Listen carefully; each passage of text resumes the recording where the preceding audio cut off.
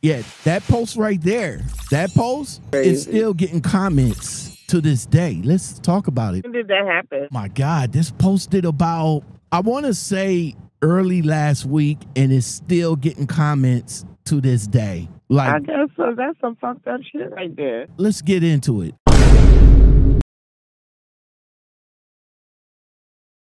All right, we're heading to the Black Truckers Only group on Facebook. Shout out to the Black Truckers Only group. There was a crazy post by this young trucker. He says he got fired today for trying to attend his mom's funeral.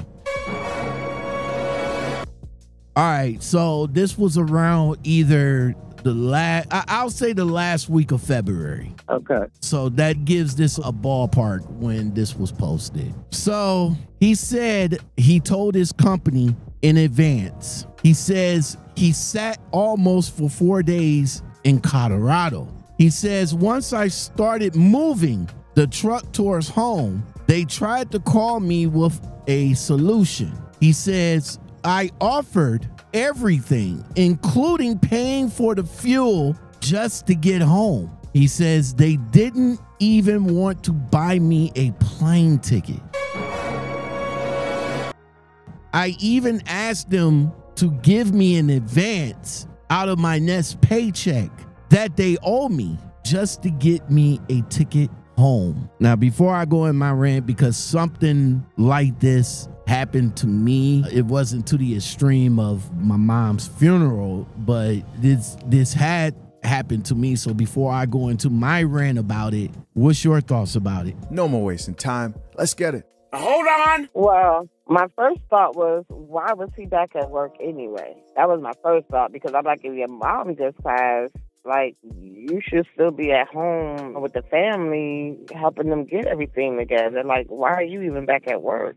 But then my second thought was like, okay, maybe that was something he needed to do, and maybe he thought he worked for the type of company that was like, okay, he's trying to work through this unfortunate event, but we got his back. So he's like, okay, my mom passed, my family taking care, they're gonna come back to work until it's time for the funeral, and then I'm gonna go home for the funeral. And then to be hit with I got fired for wanting to attend my mother's funeral. First of all, you have got to be shitting me. Because number one, you lucky I even came out back to work right at this minute. My mother just passed. Number two, you gonna fire me for wanting to get home to the funeral? And I done tried to work out every which kind of way with y'all to get me home? I'm like, F you and F everybody at that company too. I got a lawyer for you. Don't worry about it. I got you. We'll work this out. And I hope he is looking for a good lawyer, because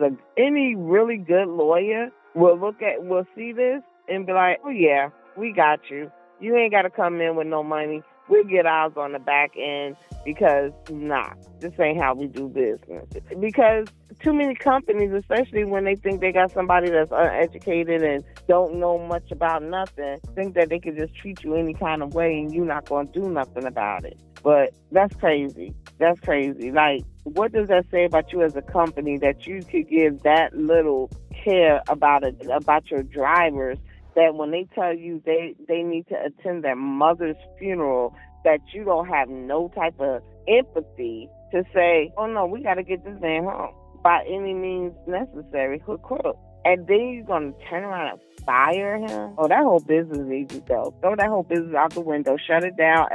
FMCSA, CSA, PBI, PBA, whoever else is involved with the higher right, the BBB, that place needs to go. That place that needs to be gone. Like, nobody even, like, can we even know the name of the company so we make sure we don't even try to apply or hear from them or send anybody that direction, because ain't no way. It's one thing if I don't want to attend the and I just don't go. But for you to even fire me for trying to get home to get to my mom's funeral, you so unscrupulous, like you should be ashamed to even show your face in public. Like, you're the worst company ever. You're worse than Western Express at this point. you're just dirt, you're trash. Whoever that company is, I hope your assets burn to the ground. I hope the stock market caves in on you. I hope whoever owns that company has the worst ever thing to ever happen to them, so that they can know what it feels like to have something taken away from you in a blink of an eye, because nobody else gives a damn about you either. Like, that's crazy. Fire that young. They're trying to get to it. I hear drivers. I hear disgruntled drivers. I hear drivers that have problems with their companies. I hear y'all. I hear what y'all saying about these companies not being respectful to you. Respect goes a long way, and it goes back and forth as well. But in a situation like this, to hear that this young man got fired for trying to attend his own mother's funeral is kind of heartbreaking. And this is the main reason why I keep telling you people.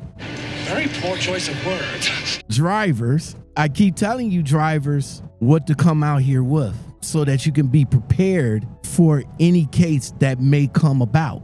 I tell you to pack light. No, what y'all do, y'all want to get a TV, y'all want to get a microwave, y'all want to get this, y'all want to get that, y'all want to get lights, y'all want to make y'all trucks look pretty and all that other stuff. No, new drivers, you don't need to do that. You need to pack light. You need to pack light. What you need to bring, like I've been telling y'all for years what to bring. I need you to bring a go bag. I need you to bring your backpack, and I need you to bring your hygiene bag. That's it. That's all you need. That's all you need. I also need you to bring a credit card, because you can get a credit card. I've been saying that. Listen, y'all know I've been telling y'all that y'all can get a credit card these days. They giving away credit cards. Yes, you can get a $300 credit card at any bad credit card company. At least get that, because you're going to need a credit card when you go and rent that car, because a lot of these companies, it probably changed by now, but I don't know. But when I was trying to rent a car, they needed a credit card. They didn't want to do a debit card. So that's why I say you need to have a credit card. You got to have a credit card. And that's my opinion. Yeah. That I needed a credit card in order to rent when I was in a predicament. Also, bring cash. Have at least, I say on the low end, probably about $300 that you can just easily get to. And on the high end, at least $500. Now, a lot of you new drivers, listening that you guys coming into the industry, And y'all broke. I understand that. But maybe a couple of checks that y'all get, a couple of settlements that y'all get, save out a couple of $100 so that y'all can have that money for any case. That's what I tell y'all. So when a situation like this arrives and you ask the company, because that's what we do. We're going to, hey, boss, I need to get home for whatever reason. And if that boss man comes at you with some residual, then you could tell that boss man, hey, dude, bro, where you want me to park this truck? Because I got to go. This is a family emergency. And if I tell you that I'm willing to pay for the fuel, come on. That should be an instant okay, like, oh, okay, well, if you're willing to pay for the fuel, then we'll just take it out we'll take it out your paycheck. We're good to go. Go ahead, get down there, be with your folks, be with your family, and then just let us know afterwards when you coming back out. Because just like you said, I was willing to come back in to work just to get this off my mind until the funeral. You turn around and tell me I can't get to my funeral? And when I make my way down there or try to get down there, you fire me? Worst company ever. They should be put on a fire line, and whoever owns that company should be ashamed. And whoever deals with him should blackball him out of this industry, because that's ridiculous. Like, who does that to a person? Oh, well, you didn't get to know where it was supposed to be, so yeah, you want to go to a funeral, so we got to fire you, homie, because we got to take care of our customers. Like, nah.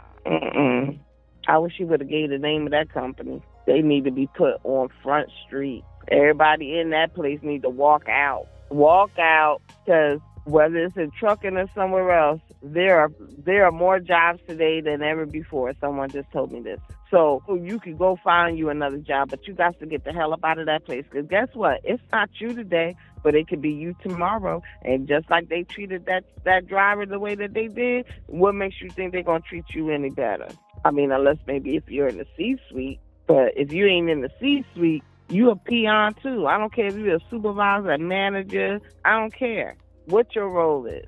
You should be ashamed to even be working for that type of company. So a situation like that happened to me back in the day. Hold on. I needed to be somewhere. I needed to be somewhere that following Monday. And I have let my fleet manager know that weekend I needed to be home that Monday. So shout out to the fleet manager. It wasn't the fleet manager. It was everything that was over the weekend that made me decide to do what I did. So my fleet manager was already known that I had a situation that I needed to take care of on Monday, and I was leaving Friday. So the truck that I had Friday started to act up. It was acting up. I get on the highway and everything was blank. Like when I got down to the 80 going into the turnpike, everything on the dashboard just blank. It was nothing. The truck was still on, but I had nothing on the dashboard. So I pulled over to the TA, or it's that Flying J, but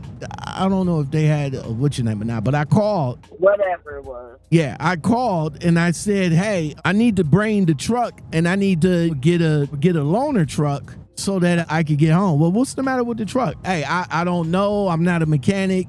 All I could just tell you that my digital display ain't working. Nothing ain't working. The truck's still running, but I just want to make sure I don't want to get on the highway and all of a sudden it just goes out and I'm not able to get home. All right, cool. Bring it back to the shop. We'll see what we can do. I get back to the shop. Shop says, okay, well, we're going to need to keep the truck for a while because there's something going on with it. Hey, no problem. Let me get a loaner truck. Well, the guy to give out the loaner truck is not here today. What you talking about? What you talking about? What you talking about? What you talking about, Willis? Okay, nobody can give me a loaner truck. No, but what we can do, we can get you a hotel and no, bro. No, that's a no-go. I need to be home Monday. When is he coming back? Oh, he'll be back on Monday. No. I need to be home on Monday. Well, what time you need? I need to be home Monday, meaning that I need to be home early Monday to do what I need to do. And it's very important. I said it's very important. My fleet manager knows about it. He got me the okay. He knows that I'm not coming back until Tuesday. Is there anybody here, or can you call him to get authorization to give me a loaner truck? Y'all got plenty of trucks out in the parking lot that I can drive. Today's Friday. Y'all can't give me a loaner truck. I still got a load that's going with me, that's delivering. What's up? But they don't want the load to go? Right.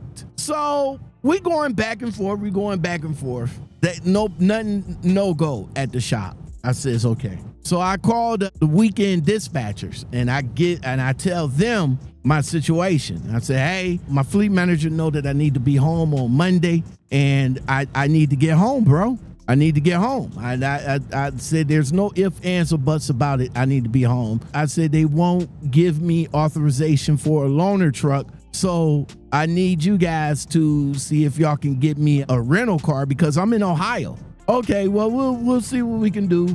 All right, we're going back and forth, but something told me to get on the job. And that's exactly what I did. I got on the job. I started looking for rental cars. And this is during the time where they was being funky with the rental cars. They was only doing one-way rentals. Not one-way rentals. They was doing like round trip. Well, one way, they wasn't doing round trip. No, not round trip. I'm sorry. One way. They wasn't doing one way. Like you pick up the car in Illinois and drop it off in Ohio. They wasn't doing that. They want me to turn around and bring it back to Illinois. That wasn't going to happen. Right. So I finally found the place and I went on ahead and put in my reservations, told them I needed today. I gave them a time frame and all like that. They got everything ready for me. I had to pay a $50 Uber over to the airport because that's where I had to pick up the car. Okay, I got everything set. I called them back and say, hey, it's been a minute. I haven't heard nothing from y'all. What's going on? Well, fortunately, we can't authorize the rental because it's too many miles. I said, look, bro, just authorize the rental and I'll take care of the rest. Unfortunately, we can't do nothing. We're at a standstill right now. You gonna tell you that much? Sure didn't. So I said, you mean to tell me I'm stuck here? Well, no, we gonna put you in a hotel, and bro, I don't need to be in a hotel, my guy. I need to be on my way home so I can take care of my business on Monday. What the hell, man? So, hey, what don't you understand the words that are coming out of my mouth?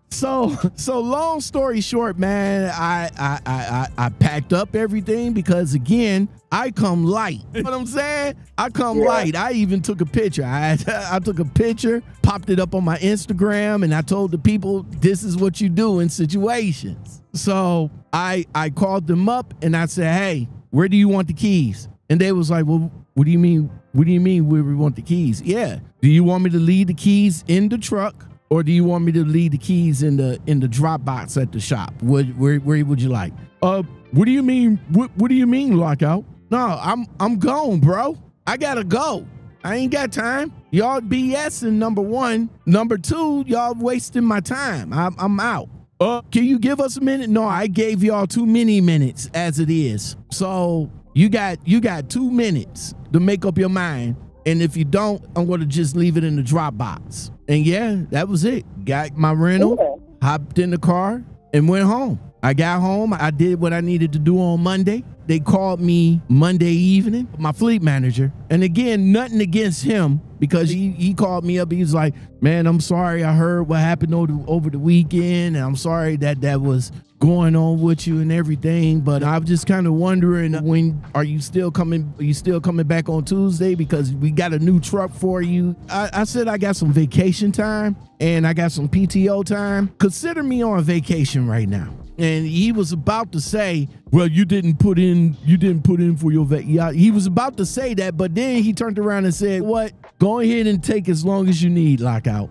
And I said, yeah, that's exactly what I'm going to do. That's exactly what I'm going to do. I'm going to take as long as I need, because I felt that was wrong. That was wrong. Yeah. And again, nothing against my fleet manager, but when you look at it as a whole, you needed to be somewhere, and the company is refusing to help you get there. Then it's time to start thinking about what else. to go through that? Right. Because this is the company for me. Exactly. Yeah. Exactly. So again, shout out to this young man. Hopefully he made it to his mom's funeral. My condolences goes out to him and everything. But I seen in the comment section, there's some people that don't believe. Some people think that this is cap. I don't believe it as such. I believe this young man, but why would you think that this is cap? I understand that a lot of people come on social media, just post things so they can just get the reaction, so they can get the views, so they can get the likes, but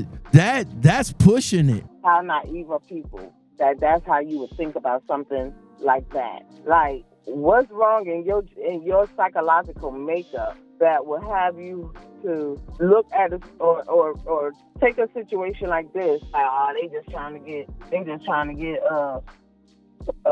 people to respond. They just trying to get likes. They just trying to get a reaction. Like, people play about a lot of things. They don't play about their mama. Maybe you play about your. Most people don't play about theirs. And this is coming from somebody who didn't have a very close relationship with their mama. But I still am not going to back and tell you I'm going to use anything about my mother's situation, dead or alive, to manipulate an outcome for me. Like, what kind of... But then again, you got these people out here, oh, it ain't true, until it happens to you. Then all of a sudden, oh my God, I can't believe they did this. How could they do this? Because some people don't believe sugar, honey, iced tea don't taste like sweet tea until you put it in their mouth. Do believe that these probably might be the same. No, I just think it's a troll. It's a troll. It's a troll out here that has nothing better to do with their time but to be on people's message boards, trying to check out conversations and what's happening in other people's lives, and then making light of it. You have people like that out here in the world. They ain't got nothing else to do but be on timelines, faking profiles so that they could be out here mingling with people that they know nothing about, talking about subject matters they know nothing about, just because they bored and ain't got nothing else to do in their own life. In too deep like Omar. Make me wanna track you down and hit the track hawk with the crowbar. I knew we wouldn't go far, like we ran out of ethanol. Now your nosy ass mama wanna get involved. When I met you, you was on the couch with the plastic. She need an Emmy, bitch so dramatic. Now your baggage got me on edge like Jagged. Fucking up my homes, look Patrick. You swift to jump shift like a chief. Then crying on my line like Therese. But it ain't all you, it's me. Blame it on the things I went through.